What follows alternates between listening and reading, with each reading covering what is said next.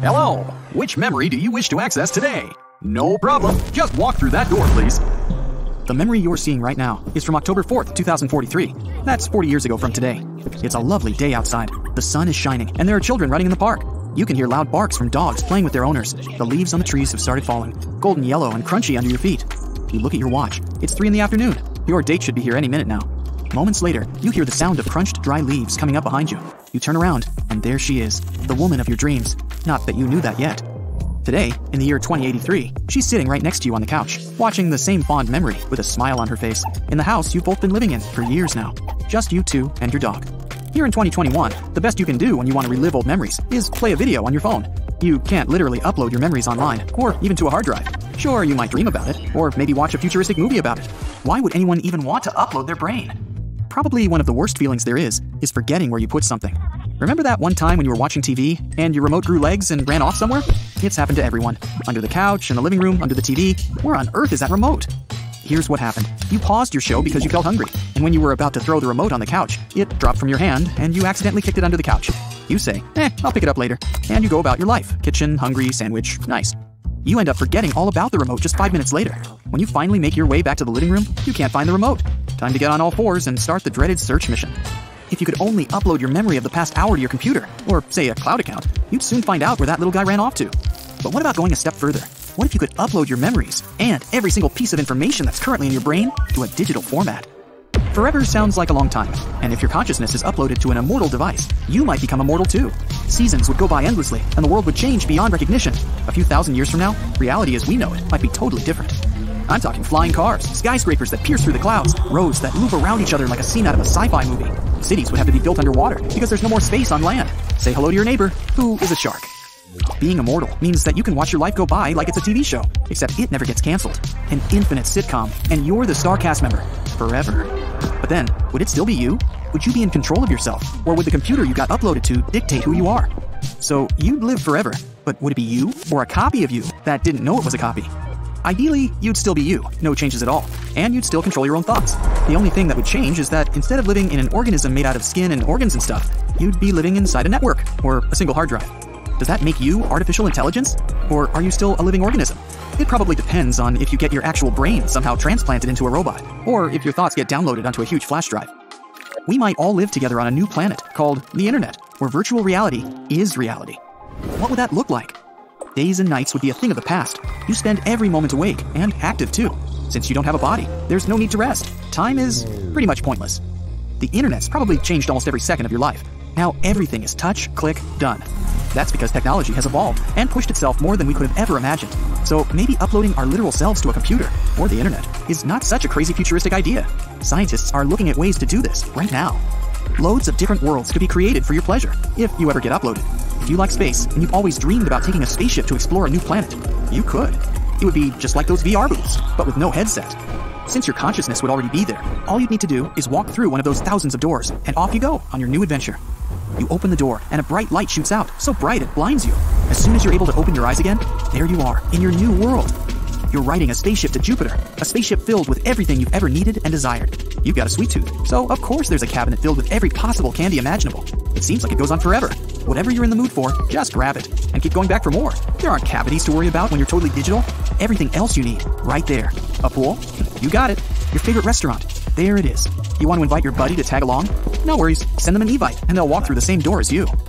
Through the vast magnitude of space you go, in your enormous spaceship, with your buddy standing right next to you. If you're more into fantasy, and you want to go to a land full of elves, well, that's also possible. It'd be like a video game filled with NPCs, but these guys won't just spit out a couple of pre-planned lines. They'll be fully equipped with the latest AI that's even capable of emotions. Imagine a vast land filled with elves, and a whole bunch of other creatures. Picture minotaurs, people with cat ears and tails, even reptile people. Absolutely anything is possible. This land is in need of a hero, and you, who dropped out of nowhere, have come to save it. You're given superpowers based on your personality. If you love to swim, in this world, you can control water and make waves at will, so you can surf wherever you want to go. Love planes? Now you can fly. Love burgers? Yeah, I got nothing.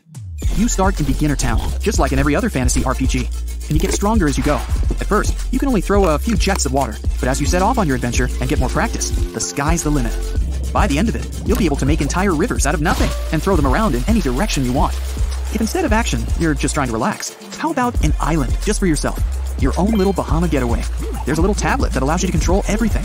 Did you suddenly start missing the winter holiday season? That's okay. Just a few taps and seconds later, and there you go. Snow, decorations, holiday music, and best of all, no shoveling the driveway. How about a house in a volcano crater? Don't worry, you can control the temperature, so the lava wouldn't be that hot. Your little wooden cabin right in the middle of the volcano is perfectly safe. You can have it float on the liquid hot magma, or levitate above it, whatever you want. The lava could act just like water, so it'd even be safe to dive in for a swim. Just switch on your imagination, pick a door, and have fun. To be the apple of one's eye. To have butterflies in your stomach. To fall head over heels. These are just some ways of saying we're falling in love. A feeling so overwhelming that it makes our hearts beat faster and our palms sweatier. And as much as we think that love is something that's happening in our hearts, actually, it's happening in our brains. Now here's Sarah. We'll follow her around to get a closer look into the science of love in our brains. Not stalking, just following. She's going on her first date with a guy she met on a dating app. She spent the entire evening trying to figure out what to wear. And when the time finally came to meet her date, she was feeling dizzy and her stomach was tingling. Most of us can relate to these feelings, which psychologists call anticipation. Anticipation. Science explains that this is caused by our brain releasing a large amount of cortisol, also known as the stress hormone. The release of cortisol makes us get into a fight or flight mode. This means that if her date is 20 minutes late and they don't text Sarah with an explanation, she'll probably leave the restaurant as fast as she can. Dating can be tricky for our system because it's so uncertain. Will Sarah like Tom? They're both risking something by being here, but since no risk goes unacknowledged, falling in love triggers another part of our brain. This part is known as the awards and compensation area, or the ventral tegmental area, the VTA. When the VTA is triggered, we feel satiated and motivated. We activate the VTA when we eat something sweet and delicious, or when we quench our thirst. But there's a trick to it. It turned out that Tom didn't show up on their date, and Sarah felt rejected. At this moment, the VTA is highly active. This part of the brain is responsible for our cravings. And you know what they say, we want what we can't have. But Sarah tries again. She goes on another date and meets Dave, and they turn out to be a match. After a couple of dates, all Sarah can think about is Dave. Actually, she thinks about him about 80% of her waking hours, and this is very normal. According to behavioral neuroscientist Dr. Sandra Langslag, people in early love stages can think about their loved ones for up to 90% of their time. Yes, falling in love is like an obsession. This obsession is intensified when the VTA releases the feel-good neurotransmitter known as dopamine. Ooh, can't get enough of dopamine. At this moment, Sarah starts to feel euphoric and more drawn toward Dave. Everything about him pleases her, and for a moment, she believes she has found the perfect guy. Now, the reasons why Sarah and Dave click with each other can also be explained by brain chemistry. One of the reasons can be due to the so-called pheromones. Both parties can pick up on each other's pheromones, which are natural chemical signals that convey important genetic or even physical information. Basically, their brains understood that their genetics matched well together, which intensified the production of estrogen, in Sarah's case, and testosterone in Dave's case. At this phase, they both tend to see each other as flawless. The rose-colored glasses phase happens because the part of the brain that is in operation talks louder than our prefrontal cortex, which hosts our ability for critical thinking. So we literally can't criticize our beloved. But this won't last forever.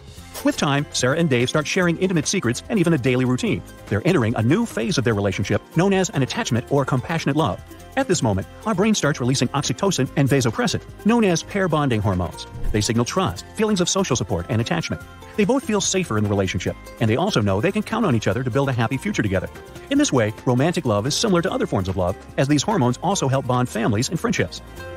Now, here's a curious side effect of the release of oxytocin. Sarah has been having a hard time at her job, since her company is cutting down on half of the staff. Everyone in her company is afraid they'll get fired, and people's stress levels are skyrocketing. But Sarah is managing to keep her stress under control. The fact that she's in a long-term committed relationship helps her feel calmer, and she owes all of this to the constant release of oxytocin by her brain. A 2019 research showed that strong romantic love bonds can make hardship more tolerable. The research asked 102 people to dive their hands into ice-cold water for a few minutes. And out of these participants, those who were in committed relationships appear to experience less stress or pain. Even those whose partners weren't beside them during the task. It was enough just to rely on a mental picture of their partners. Now, that's true love, huh? Some other weird things can happen when you're in love, like telepathy, for example. And I'm not joking, but researchers call it neural synchrony, which means that couples tend to share similar thought patterns. Professor Zoe Donaldson, who conducted the study, says that the more a couple is connected, the more synchrony they can show. Another research also showed that couples can even synchronize their heartbeats when sleeping side by side. And no, it's not only us humans that fall in love and can experience the things we've been talking about. Some animals are proven to feel attachment bonds toward each other. For example, albatrosses keep coming back to the same partner their whole lives. They migrate all year round, but still come back to a repeated spot where they meet and greet each other once again. Now, it's normal that with time, the rose-colored glasses fade, and the prefrontal cortex can finally do its job. Judgment and critical thinking arise again, and both parties begin to see flaws in their beloved. Sarah doesn't like the way Dave always leaves his socks spread across the apartment, and Dave thinks Sarah watches too much Netflix. The thing is, sometimes these little things become too much, and the relationships may simply end. Surprisingly enough, breakups are also managed by the brain. Although Sarah thinks she did the right thing when breaking up with Dave, she feels something close to physical pain. That's because heartbreaks activate the insular cortex, a region of the brain that processes pain. But the insular cortex doesn't distinguish emotional pain from physical pain, so heartbreak can hurt as much as spraining your ankle. As the days pass, Sarah finds herself daydreaming about contacting Dave again. While cleaning up her house, she found some of the things Dave forgot to take with him. Sometimes the desire to reach out feels overwhelming, like extreme hunger or thirst. This happens because the VTA is being activated again, the motivation and reward center that drives feelings of longing. The same part of the brain that was activated at the beginning of their story together. This emotional whirlwind also activates Sarah's body alarm system, the stress axis. And since she's producing less oxytocin, it may seem difficult to handle everything she's feeling. It does get better though. With time, the higher cortical region is activated. This region is responsible for overseeing reason and impulse control. It pumps the brakes on such irrational cravings, so the urge to text Dave will slowly fade away. This isn't Sarah's first breakup, and she knows she will be okay with time. Now, when she was younger though, in her teen years, it was way harder to recover from a breakup. That's because the higher cortical region was still maturing, so teens tend to have fewer self-control mechanisms in situations such as these. Well, soon enough, Sarah will feel like meeting someone new, and once again, she'll hop on board this roller coaster ride we call love. Despite all our differences, we share one thing in common. That's right, we all feel alive and actively perceive the present in this very moment. But here's the catch, my friends. This feeling of right now is in fact a little delayed. It takes about half a second for our brains to translate information into our consciences. If you think about it, technically, the future is already done for, but we're just not realizing this in due course. And that's not all. Our different senses pick up information each at their own pace, which means our brains have to drag some of them to give us a seamless sense of the present. It's like our brains are trying to stitch together a Frankenstein monster of sensory information in real time and make it look pretty. But here's where things get really wild. Researchers have found that they can mess with this perception. When that standard delay is removed, our brains get confused, and it gives us the impression that the effect happened before the action that triggered it. It's like you'd perceive the doorbell sound, but before you'd actually push the button. Weird, right? Why are our brains so easily fooled? Well, it's because our conscious minds have a lot of work to do. We have to translate the world around us, think about what might happen in the near future, and figure out what to do next. All of that takes time, which is not great when you're facing fast-moving danger. Imagine a dangerous wild animal jumps out at you. If you have to consciously think about how to react, you're done for. Luckily, our brains have emergency response kits that kick in when we need them most. The startle reflex is the fastest response triggered by a noise or sudden movement. Within 5 milliseconds, a lot of muscles are triggered into reacting, and you're already on the move before you know it. If we have a few more milliseconds, our brains can act in a more interesting way. The amygdala, our brain's first stop shop for processing emotions, takes about 12 milliseconds to process a threat. It's not super sophisticated, but it can easily detect danger. In fact, some of our best actions are done without conscious decision-making. Anything we do in less than half a second, like hitting a ball or catching someone's glance, is done automatically. So, while our conscious minds are great for long-term strategy, some of our best actions are accomplished without it. But let's get down to the real question. Thoughts can vary. Sure, we all know that because we've lived it. Making a difficult career or parenting choice takes a lot more thinking than choosing what to top your ice cream with. But did you ever wonder what the speed of thought is? I mean, do we need a Ferrari to keep up with our brains, or can we simply stick to a bicycle? Well, some scientists have tackled this tricky question by measuring how quickly we become aware of the information we gather through our senses. Apparently, we can detect stimuli that last as little as 50 milliseconds. That's about 1/20th of a second in case you're counting. Now, if we're talking about sensing and responding, let's use the sprinter reacting to the starting noise as a benchmark. That's lightning fast, taking only about 150 milliseconds. However, the speed of our nerve pathways can put a damper on our speedy thoughts. Back in the day, scientists estimated that it took 115 feet per second for information to travel down our nerves. But thanks to modern research, we now know that some well-insulated nerves can move at up to a whopping 394 feet per second. That's comparable to a bunch of the world's fastest cars in the world, like an Aston Martin or a McLaren. When you put it that way, the speed of thought is pretty quick. But don't worry, you don't have to train like an Olympian to keep up with your own brain. You might have even stopped to think about how many thoughts you have in a day. That question counts as a thought too, you know. Spoiler alert, it's more than you think. From the moment you wake up to the moment you fall asleep, and maybe even after that, your brain is constantly churning out thoughts. Some of these thoughts might be simple, like, I need to do laundry, or I should call my mom. Others might be more complex, like, what's the meaning of life, or how do we love? Believe it or not, a study conducted in 2020 found out that an average person has over 6,000 thoughts per day. That's a lot of thinking. The study used brain scans to track when new thoughts began while participants were either resting or watching a movie. But not all thoughts are created equal. Some thoughts can make us feel happy and excited, while others can bring us down and cause us to worry. For most people, those negative thoughts can be hard to shake. Also, did you know that your personality can affect how many thoughts you have? People who are a bit more on the jittery side tend to have more thoughts than those who are calmer. But don't worry, having a noisy brain doesn't automatically mean there's something wrong with you. Sometimes our brains can even produce intrusive thoughts that are disturbing or upsetting. While it's natural to have these kinds of thoughts occasionally, if they're happening frequently and disrupting your daily routine, it might be worth talking to a professional. So, where do all these thoughts come from? Your brain's nerve cells or neurons are responsible for communicating with other cells by generating neurotransmitters. This sets off a chain reaction of firing neurons, which then creates thoughts. But what if you want to change your thoughts? It's possible. Techniques like mindfulness and working with a trained specialist can help you address unwanted thoughts and give you a more relaxed state of mind. Our brains are somewhat similar to the muscles that help us move around. We can train it to make our lives better, to an extent that is. At the end of the day, it's not the number of thoughts that matters, but how they affect you and what comes out of them. Speaking of weird stuff brains can do, some mind-blowing news just hit the scientific community. Researchers have discovered some weird brainwaves in octopuses. Yes, you heard that right. These 8-armed wonders feature a type of brainwave we've never stumbled upon in the animal kingdom. Now, before you go imagining little octopuses wearing tiny shower caps with electrodes sticking out, let me tell you how this discovery was made.